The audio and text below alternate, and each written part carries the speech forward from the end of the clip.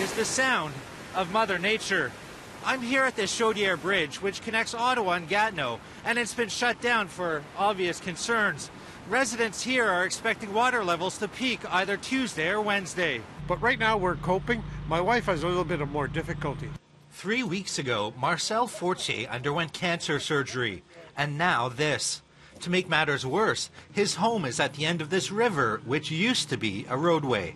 We're the oldest couple on the street, and I'll tell you, garden angels, they're all garden angels. People are checking on us, they're helping us. Fortier lives in Rockland, just east of Ottawa.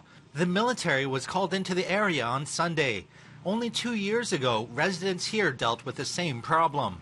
I think right now it's probably close to what we had 2 years ago.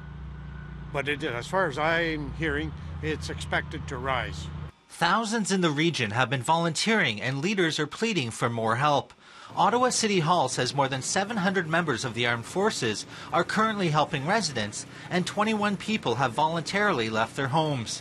Fortier is trying not to let the situation stress him out. I just came through 4 years of cancer. Surgery 3 weeks ago. I can't. I got to be careful what I lift, and it's stress to a minimum. We're coping well with stress.